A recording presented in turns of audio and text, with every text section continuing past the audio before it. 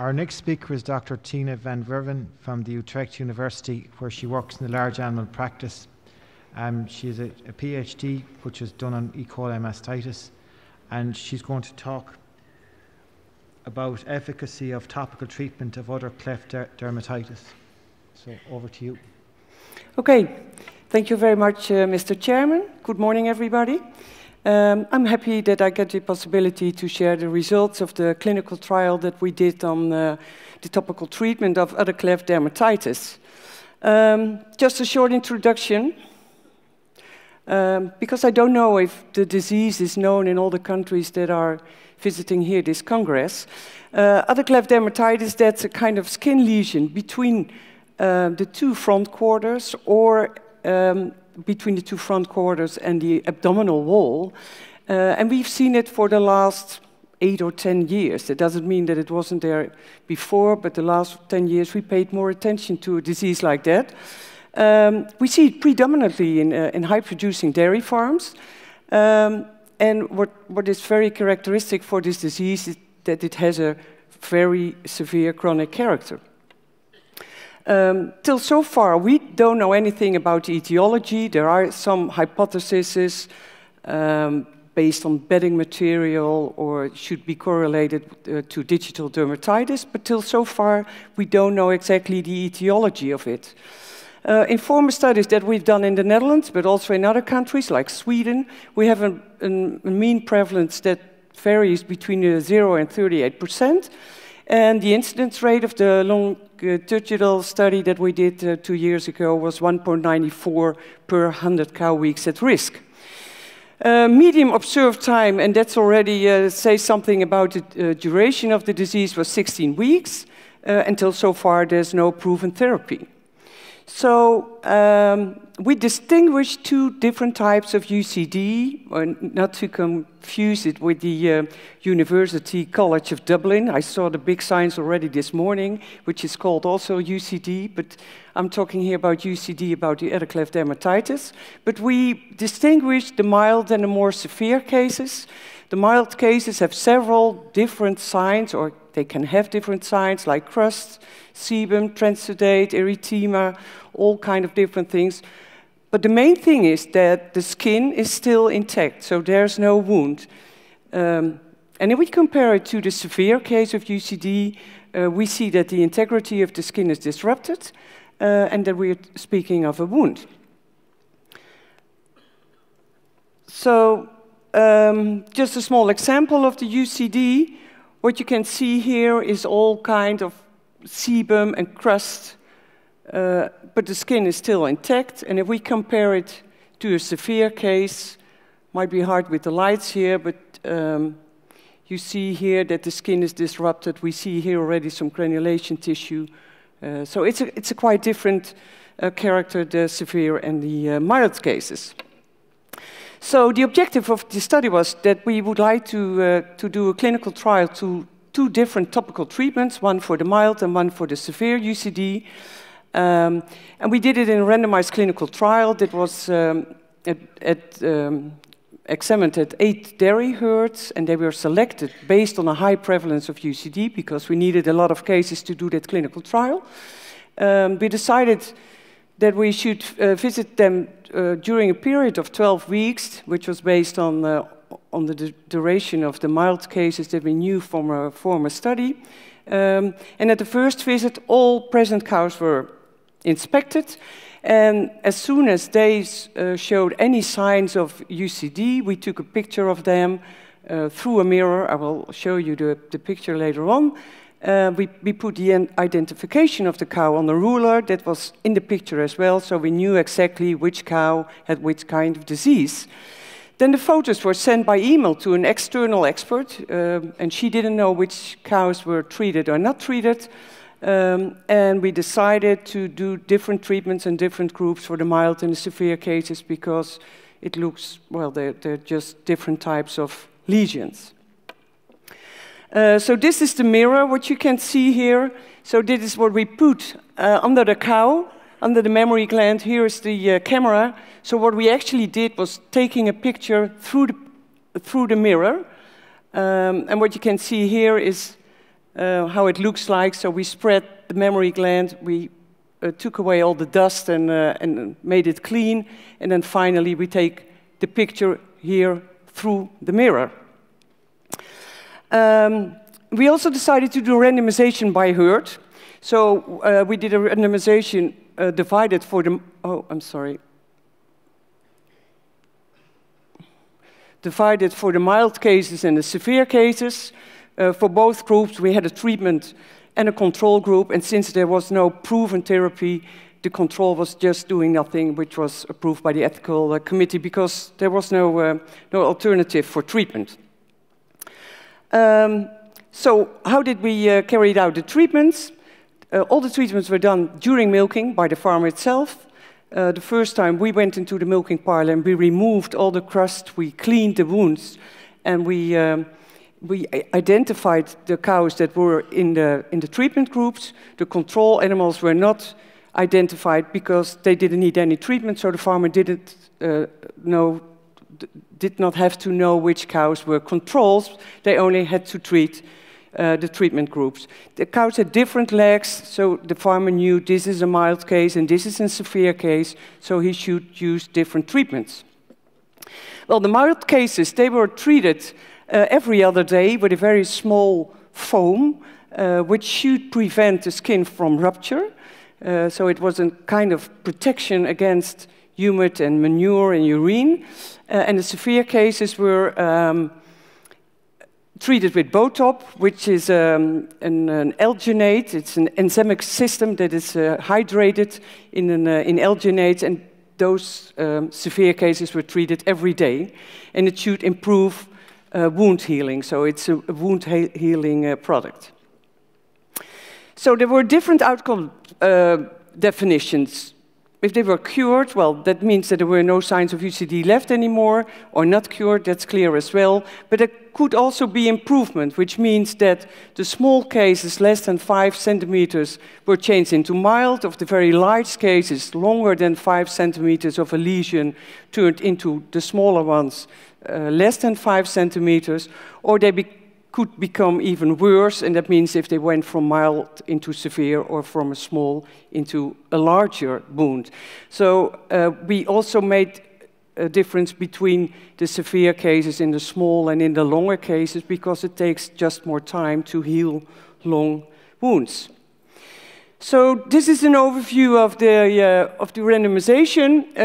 In total, we had 206 cases of UCD divided over 113 in mild cases, divided between the control and the treatment group.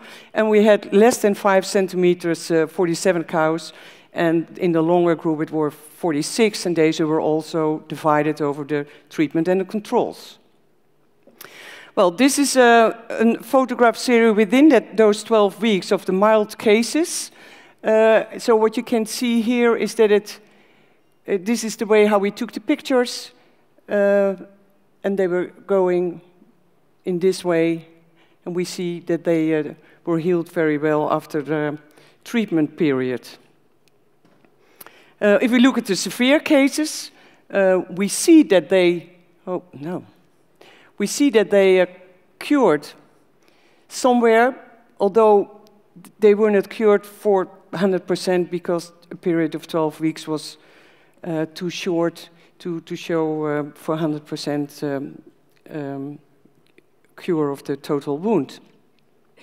So if we show to the figures of the results, for the mild cases, what we see here is the cured between the treated and the controls. There was no difference, and also the cases that didn't cure didn't show any significant difference between the treated animals and the control animals.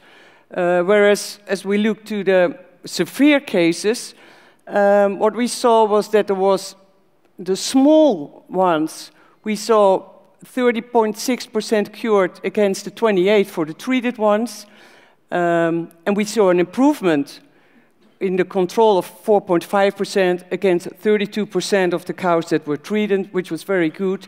And if we look to the longer ones, so the cases more than 5 centimeters cure, there was no difference. But if we looked at the improvement, so that means going from a large one to a wound smaller than 5 centimeters, we saw a big difference in the control group of 4.7% to 36% to the treatment group. So both treatment groups were statistically significant. So we put all these severe cases together. That's what we did here in this graph. What we can see is that as well improvement as the cured show very good results for the severe cases.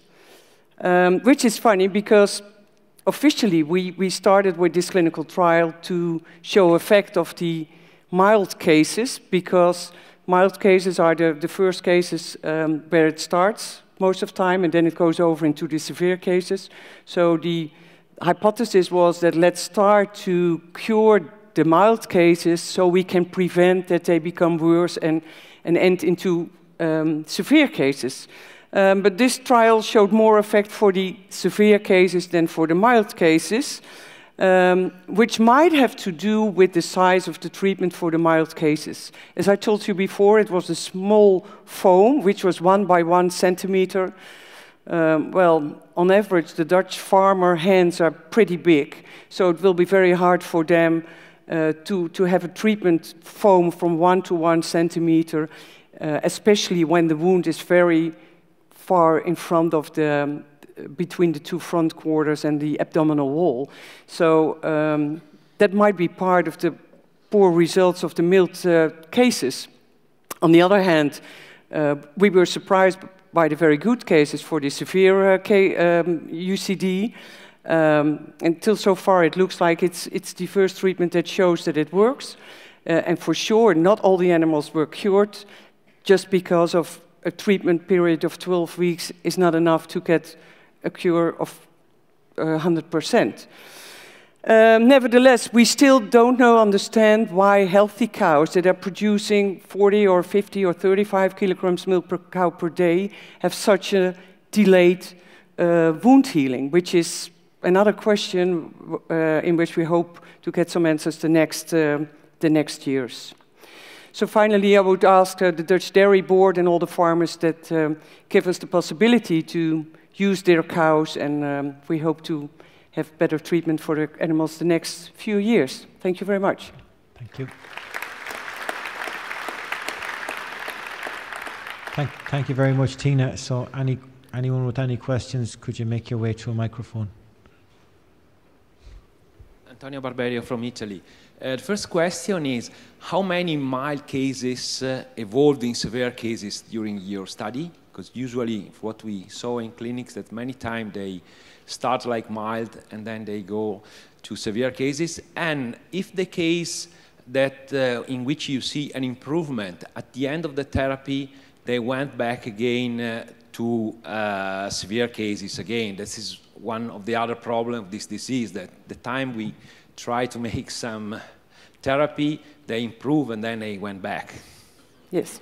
The first question was, do you want to know the difference between the mild and severe cases per herd? The evolution of the mild cases. If some mild cases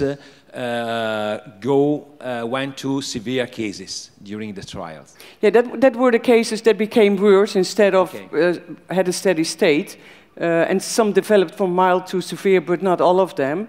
And your second question is following cows over time. As I told you, we only followed them for 12 weeks. Yeah, so we didn't see a lot of cows that were cured and fall back into new cases again, but that's, I think, because 12 weeks is not long enough to see what happens. Maybe the next lactation or after the next dry period. Thank you. Yes. Thanks. Another question. Jorge Venegas from the United States. When you collect all this information, did you gather any data about days in milk when those mild cases were, lactation, type of bedding in the farms, any type of, to get a risk assessment of where maybe those cases were occurring? That's my first question. My second question is, any risk of residues with the use on milk, with the use of any of those two products? Good question. Your first question was? Risk It was a good one, but... Yeah, if you collect any additional information from Oh the yeah, cow... yes, we randomized for lactation states and days in milk, so that was the way of the randomization that we did on the farm, which worked out very well. And we didn't look for risk assessment because there were only 8 herds included, and we've done studies before with the Animal Health Center in Deventer as well. So that was not the aim of the study because 8 herds is not enough to do anything on risk assessment. Your second question about residues into milk, both treatments don't have any antibiotics in it, so there's no problem at all for using them in milking cows. And that's because we did former studies and we couldn't find causing microorganisms, so that's why we stepped away from treatment with antimicrobials, because we don't believe that bacteria are the main cause of this disease. It's a delayed wound healing process. So what we did here is try to make the environment of the wound more beneficial for the cow so she can heal her own wound. So that's the idea. Okay, so I think someone at the back first. Sorry, I think it's someone at the back first, and then you. Sorry, hi, I'm Charlotte from Germany. I'm over here. Oh, yes, it's very hard to see you. You answered just one question that you said you don't think that any bacteria are involved there. There was a lameness conference, an international one in Valdivia, and there was the question whether treponemes could also play a role in that. And have you got any information about the presence of digital dermatitis on the dairy farms that you worked with? Well, there was a former study in the Netherlands on 20 herds when we first started a few years ago with looking for prevalence of UCD. But till so far, well, indeed, there are farms that have digital dermatitis and UCD, but we also see it the opposite way around. And in the research that we did on the microorganisms, we could find anything. We did it from slaughter material. We took biopsies from just cows alive. And we found all the bacteria that were there, but no any one that was specifically that could be the causative agent of this disease. Especially in the deep holes and wounds, we found a lot of anaerobic microorganisms, which is the question, is that the cause or the effect of being that high in those deep wounds? Okay, our last question here. Francesco Testa from Italy. I understand that there were no antibiotics in these products, but I would not like to drink milk with, for example, anti-inflammatories molecules or something else. So I would like to understand if there were or there were not withdrawal periods for the use of these products. No, there's no withdrawal period. Okay, thank you. Okay, thank you very much, Tina. And could I ask you to give her a round of applause? Our next speaker is Dr. Mark Bryan from New Zealand. He's the Managing Director of Vet South,